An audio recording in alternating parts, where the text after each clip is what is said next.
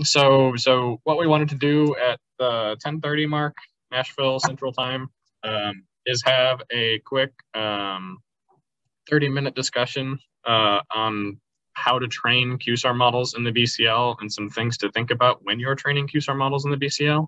And so to do that, I am going to share my screen again and show you some slides. And I think Jeff and I are going to do this presentation together as well. And at the end, we'll give you a sneak peek of a BCL user interface that does ligand-based drug design. That's kind of fun, and we're looking for people to help with that. So we're going to do a sales pitch. So let me share my screen, and I'll let you have it. Yeah. Actually, and let me do something else to log out of all of these things. So that way we're not interrupted. All right. I see Shannon's there again, and all of the people in Shannon's room. Clearly the fun place to be. All right, dude. There you go. Very good. So QSAR and ligand-based virtual high-throughput screening. So QSAR, quantitative structure-activity relationships, basically just trying to predict molecular activity using just things about the ligand itself. So the BCL has a lot of different ways of training such models here, but the ones that are probably the most important, you'll see various ones like listed out here.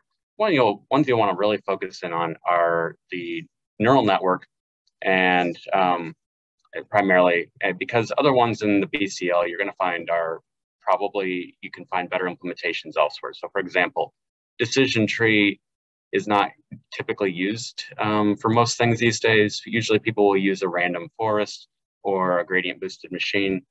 SVM's extremely rarely actually useful anymore for QSAR. Restricted Boltzmann machines, where there's a lot of interest in that back in like 2017 or so, 2016.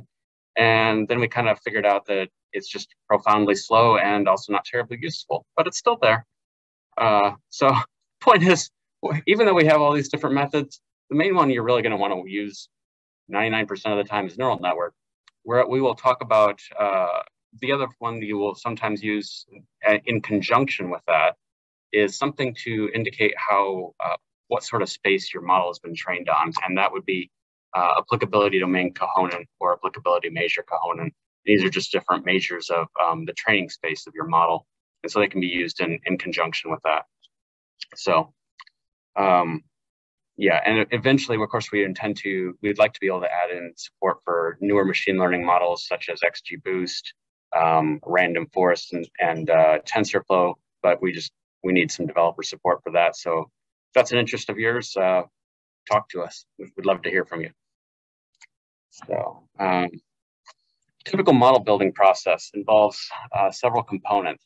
So the biggest one, and honestly, the thing that you will spend, or that I spend at least 90% of my time on, both here when I was at Vanderbilt and now at my current job at HCA, is dataset sanitization.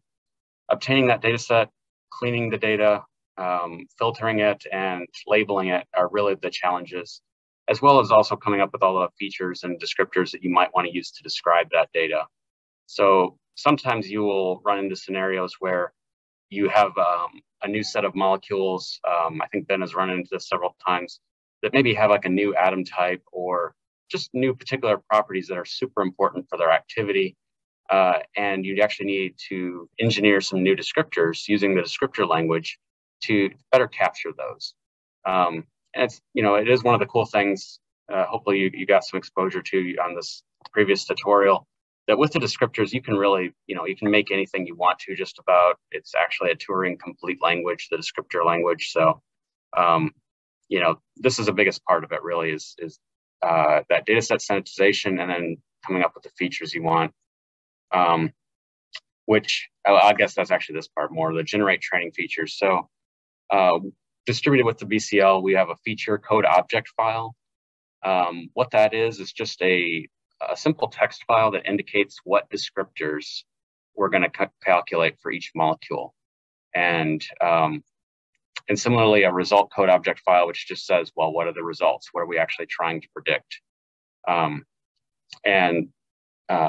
Potentially, one can also do dimensionality reduction. We rarely do, but it's possible to do PCA with the BCL to reduce your descriptor set down further. In practice, it's of, I would say, relatively limited utility, except if you have the case where you have very, very, very small training data set and you need it to generalize really well. Configuration and training. So here we have sort of our hyperparameters for the training. You need to configure the training options. I believe in this tutorial, we provide you with a configuration file that already has sort of our most common settings, and then just run the training for the models. And so we'll get more into what that actually entails in a bit. And then the last part, very important, is of course validation. In the BCL, unlike I think most software packages, it's already been custom configured to always do cross validation for you and to compute the validation scores on the holdout sets already averaged out and everything. So that's already taken care of for you. But if you want to do some more, some better forms of validation, depending on what types of scenarios you intend to use your model for, such as time split, those are also possible to do as well. They just require some more additional coding around that, or just scripting around that, I should say. One of the things that we try to, well, when we go to use our models in the wild, and we want to actually collaborate with experimentalists, chemists, and so forth, oftentimes what they care about is how likely is this given compound that you've predicted to be active.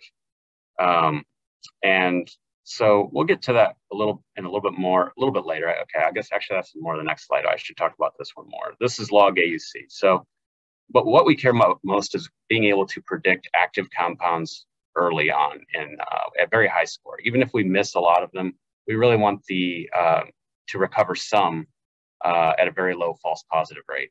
And so the most common sort of metric that we use to actually assess the model is this log AUC, which is really just this integral that you see here between a specified false positive rate between 0.001 and 0.1. And that's what we most commonly use for this. It's very, very stable to small changes in the model, unlike enrichment, which there's a lot of noise that goes along with computing enrichments if you're just looking at that, which is one of the other common metrics people look at. Okay, this is what I was just going to talk about, local PPV. So to actually know how likely a compound is to be active, you could just take the model's prediction directly and try and use that to state how likely a compound is to be active. But the fact is that when you train a neural network, it's not kind of calibrated output. So what that means is that the outputs cannot be interpreted as probabilities directly. But in the BCL, we have a thing called local PPV, which can actually translate the model's output into the probability that this compound is active based on all of our training data. This is what our best guess would be.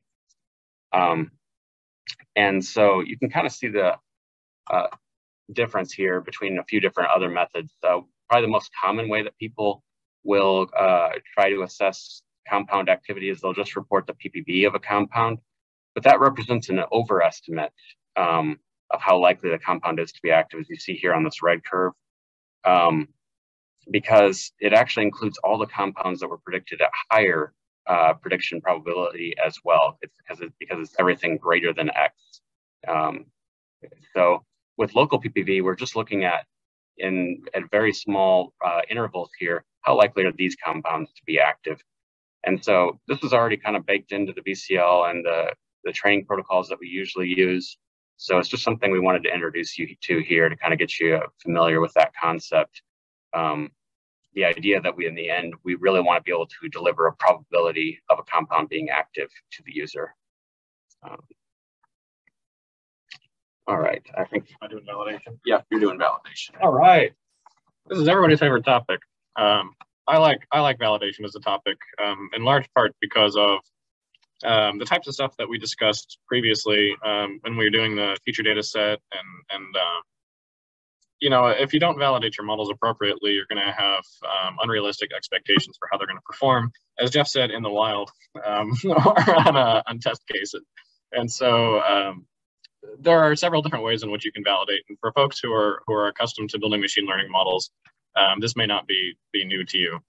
But typically you start with some amount of data. These are the data that you are going to train your model with. So they have, in the case of supervised learning, like our standard feed-forward neural networks, these have all of the result labels on there.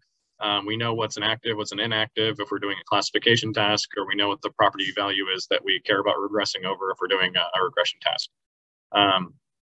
Random split cross-validation, in the case of, for example, 5-fold cross-validation, it says, let's go ahead and split our data set into 5 chunks randomly. And so this will be a random distribution. Then what we do is we train on 4 of those chunks and we test on 1 of them. And so this is the holdout set. It is just a random split from the rest of this. Then what we can do is do this on each of the 5 different ways in which you can leave out 1 of those and then test on the other, or train on the other 4. And so this is, you know, a pretty standard split. Some people will do 10-fold cross-validation. Some people will do leave 1 out cross-validation, which is the most optimistic. You effectively train on all of the data except 1 training point and then make a prediction and cycle through that and do it for every single training point in your data set. And so, you know, when you then want to screen a data set, so real life stuff, you know, you find a data set somewhere. As long as that data set is very similar to what you trained with, your model is probably going to make, you're probably going to be able to interpret your model pretty close to literally. So when Jeff said that our model output is going to be converted into a probability that a compound is active, that holds in the scenario where your training data and your testing data are essentially pulled from the same distribution. In real life, we have all of the data, we do the 5-fold random split, we train on all the different chunks, we get stuff. Oftentimes, the data are not similar to our training data. So this is a different colored box because it represents that our data are slightly different. So what that means is that the probability of activity that our model is going to be translated into may not be the most accurate.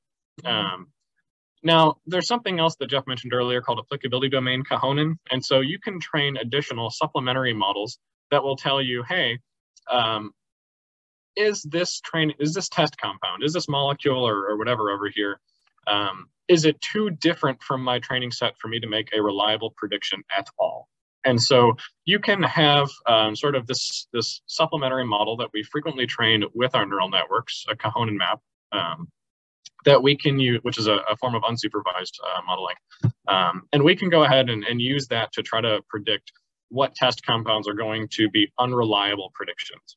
But this is sort of a gradient. You have situations where your molecules are within the domain of applicability, so you can make reliable predictions in some sense, but in which the actual predicted probability is going to be less accurate. And so how do we get around that? So if in those scenarios our data are going to be sort of over optimistic representations at training time compared to test time, how can we potentially get a bottom level of how our performance on the QSAR will be? And so just to emphasize that further, when you do random split cross-validation, your model is testing itself internally on a distribution that is essentially identical to the training set. And so it represents sort of a best case scenario type of training validation. We can also do effectively a worst case scenario within the limit of a domain of applicability. And so one thing that you can do is actually take your molecules for training. So you can take that whole big data set, and instead of just splitting them up randomly, we can split them into sort of different parts of the feature space that we're interested in. So we can do what we call a leave class out validation. So this is where you train your models on splits that were generated from these sort of property-based clusters. You can do the five-fold cross-validation again. And then when you encounter real-world data that are not similar to your other data, it's going to be a little bit, it's not going to give you as good of a prediction. Your model's probably going to predict that everything's going to be worse. But you can do this to sort of obtain a sobering estimate of how well your model generalizes to the feature space, sort of, like I said, more generally. You can also do a hybrid of these things, where what you do is you start off with sort of a training that's a random split cross-validation. You train a model like that, and then to test that model on a more real-life scenario, you then make separate chunks of data, or you have a secondary holdout set, and in that secondary holdout set, you do some property clustering or something like this. The point is, you want to test your model rigorously in different scenarios. And so one example of this is in protein ligand interactions. And so I talked earlier about how a number of papers came out that looked at using different types of neural networks or different types. Really, the big issue is when you used graph convolution neural networks for protein ligand complexes, and you're really just taking voxelized representations of the protein ligand interface that actually contain separate components of both the protein and the ligand together. What Rari's group and other folks found out is that oftentimes the neural networks just went ahead and memorized something about the small molecules without actually learning anything about the interaction between the small molecule and the protein. You want to be able to probe your models in more ways than just random split cross-validation. And so this is a paper we published semi-recently. It's it's an interesting paper, and it's mostly interesting to me personally as the person who primarily worked on it. With respect to this figure right here, which is like figure 3 in the paper or something. So we trained essentially a set of neural networks to do a regression task to predict binding affinity, and we used a sort of a variant of autocorrelations. We used pair correlations between atoms in the small molecule and atoms in the protein, really correlations between the properties of atoms in the small molecule and atoms in the proteins, which was kind of a fun extension. And then we can validate our models a few different ways. And so we can do standard five-fold cross-validation, random split. BCL affinity net is the name of the model that we trained. And then we can look at our correlation coefficient and our normalized mean absolute error. We really just care, we can look at correlation coefficient for simplicity. So it's this orange bar. We want this to be higher. And then we can also train a ligand-based deep neural network. So the ligand-based neural network will just go ahead and look at the small molecule descriptors. It will not look at the protein ligand interface. Now, this should be complete garbage because we have a bunch of proteins and small molecules in complex with one another. And so the actual affinity, the value, arises out of the interactions of the small molecule protein sort of complex interactions. In other words, I could have the same small molecule represented in the data set multiple times, but it's going to have a different result label depending on what it was complexed with. And if you just give it the ligand data with the labels from the protein ligand, from the binding affinity, because in this case, we're not doing a single protein target, we're using multiple protein targets, you would expect for it to train very poorly, to not be able to make a good prediction. But the neural network is convinced with random split cross-validation that it can do this really well.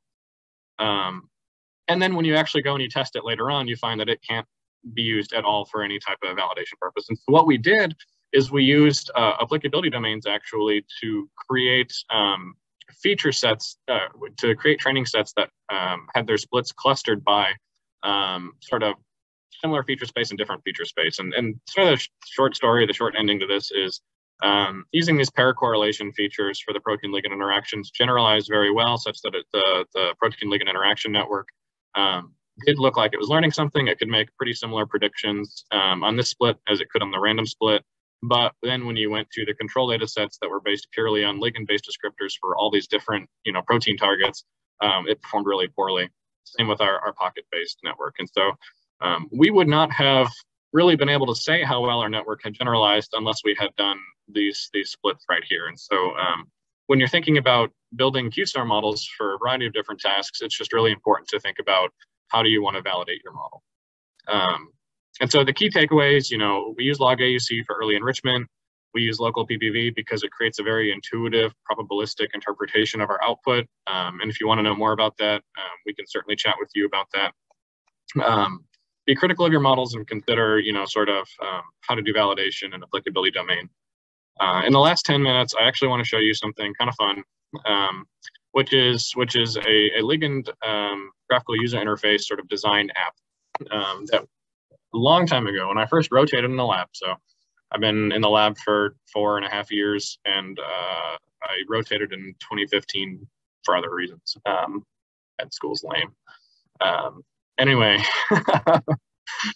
Jeff's laughing, but there was a really great research programmer in the lab. Her name was Karuna, and Karuna was working on a user interface for the BCL to do ligand-based drug design.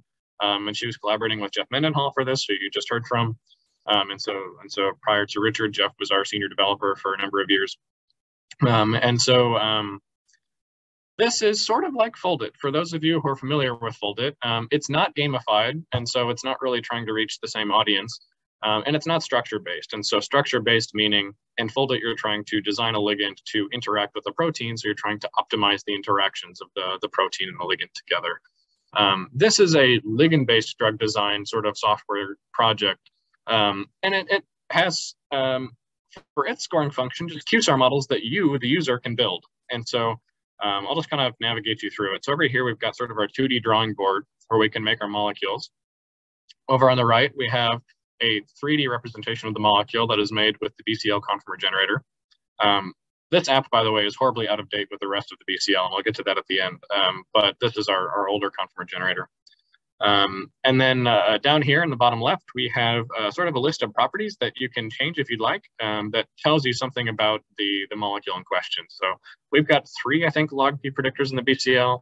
You can count H-bond donors and acceptors. You can count aromatic rings, TPSA, and rotatable bonds. So these are all things that are important for drug likeness.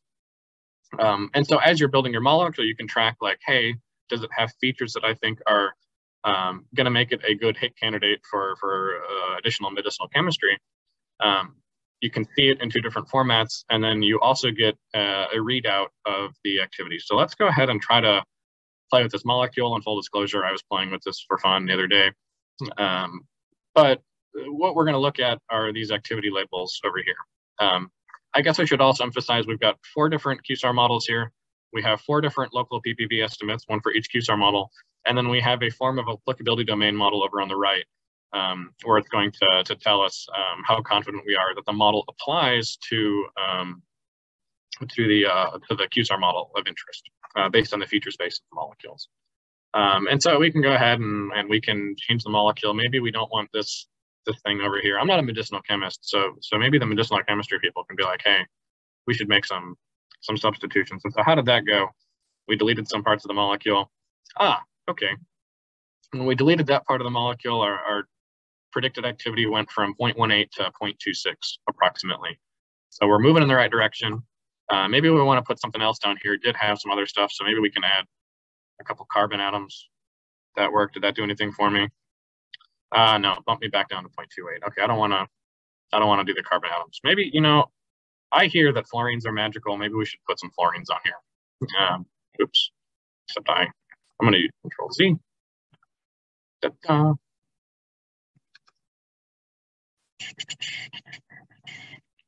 Add some fluorines because fluorines make all chemistry better. Yeah, see, look, it does make all chemistry better. It's up to 0.31. And so this makes, the interpretation here is that I bumped my molecule from having a 25% ability to be, or 25% probability of being active based on my QSAR model to having a 31% chance of being active based on my QSAR model. Uh-oh, Nina says she can't hear me. Hopefully you guys can hear me. Okay, Mort says we can hear me. Sorry, Nina. You can watch this later.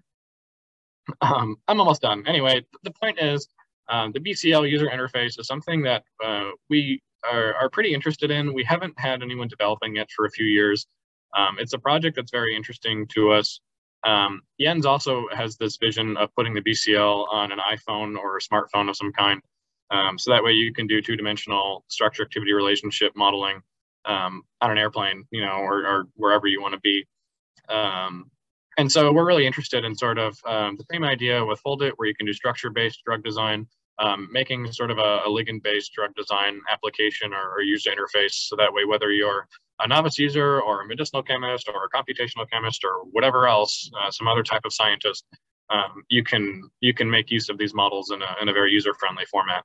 I certainly very frequently like to tinker with my molecules manually in addition to generate them with these other automated or semi-automated processes. So anyway, I really like that. That's sort of an extension of you know, the BCL and the user interface form. I think that's everything for right now, unless you guys have questions. If you have questions, we're happy to take them. Otherwise, we're happy to continue working with people as you go through the tutorials. So so yeah, that's it. I have a question, Ben. Oh yeah. Where can I get this fancy GUI to be able to just sit here and play with molecules all day? You? Yeah. So there are some limitations with the GUI at the moment because it still actually uses the CSD Rotamer library, which is not open source, and so there's some licensing restrictions on it. And so we can't distribute it at the moment. It's really only for labs that have the CSD thing, and so we really desperately need some manpower to help us develop that. Well, basically the first thing would be to make it use the open source library that you made the rest of the BCL use. Yeah, so anyway, just sort of fun future stuff. Anyway, other questions, other thoughts?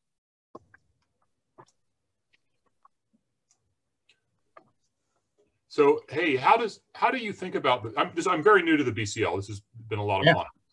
How do you sort of think about these things you're showing in the context of commercial products like Mo that, you know, seem to have a lot of small molecule handling? Or that may be an unfair question if you haven't worked with things like that. So I've definitely worked with Mo quite a bit in the past. So first off, Mo is not the easiest to use, at least for me personally, outside of their user interface. They've got this SBL scripting language, and it's not very easy to learn how to use that. I think the command line interface for the BCL is a lot easier. It's also a lot more extensible. And so there's a lot of modularity to the different applications in the BCL that we try to preserve. A lot of interoperability between different components too. So you'll find that things in the chemistry namespace make use of a lot of things in the descriptor namespace and so on. I like Mo's user interface a ton. I think it's fantastic. When we start to get into the reaction-based drug design, which is tutorial 4 tomorrow, and then the alchemical drug design, you're going to start to see how a lot of the tools that we have in the BCL are very similar to what you can do with Mo.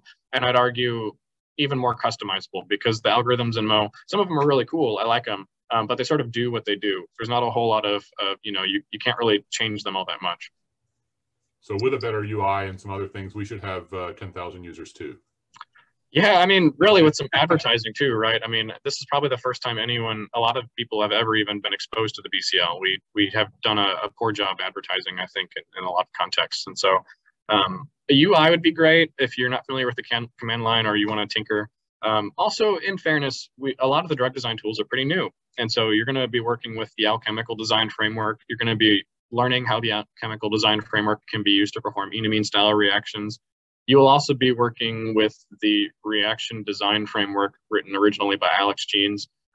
These are all things that have sort of appeared over the last few years, and so they're not, you know, they're not as we don't have any papers on any of these things. Like, we're writing the only papers on them right now, and so, you know, yeah. Anyway, it's also free, I guess, too. Mo costs a lot of money, and I actually tried to get a license for Mo as an individual, and they told me they don't sell individual license, because I was like, I really want one for just my own projects. So yeah. Cool. Thanks, Chris.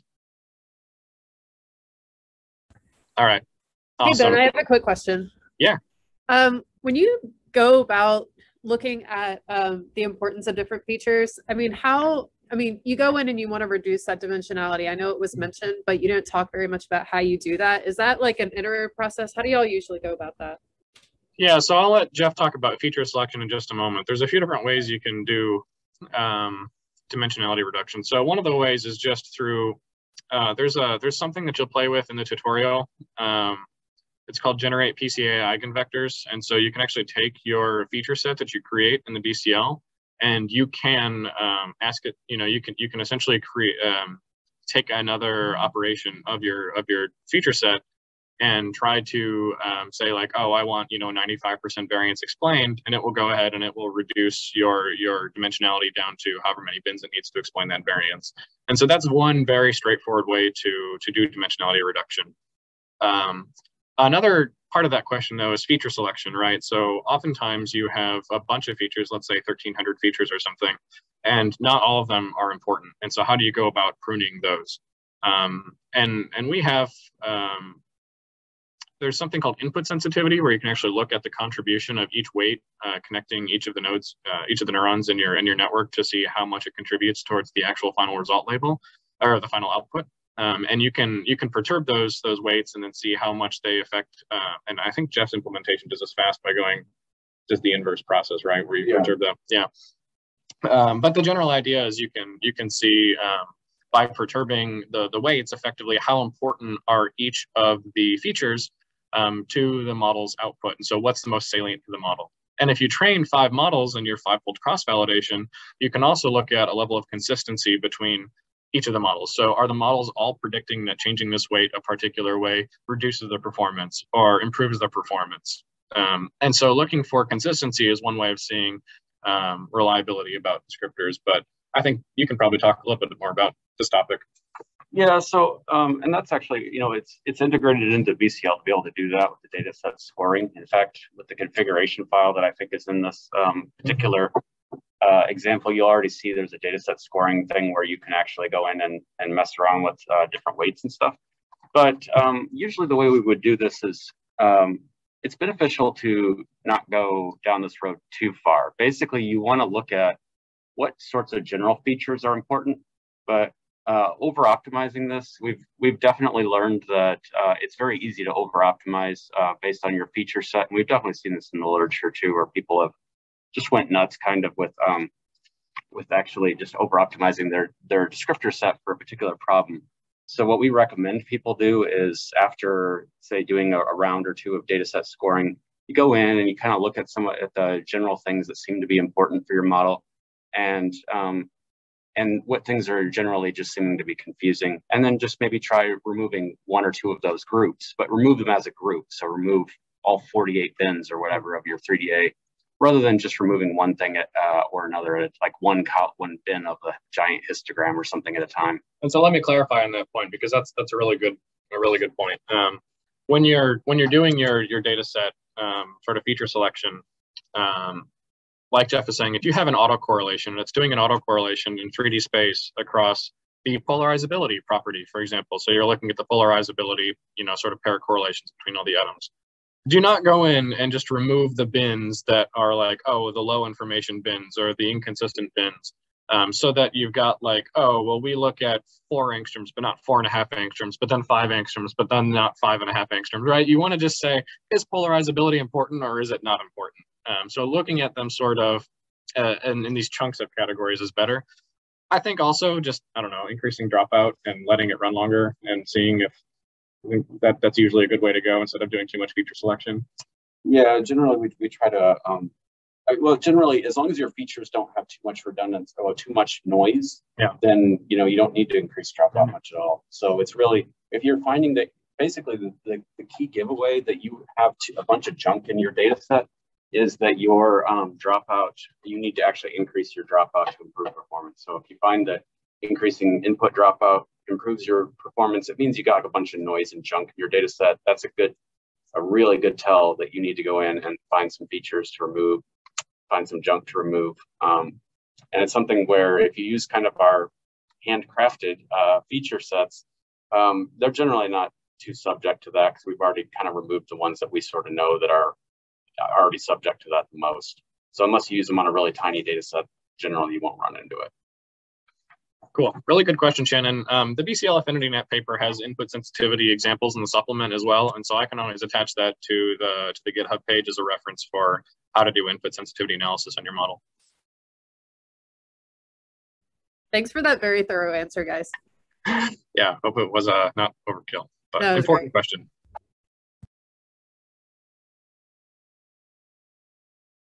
All right, go do tutorials. We'll be around. Thanks, everybody.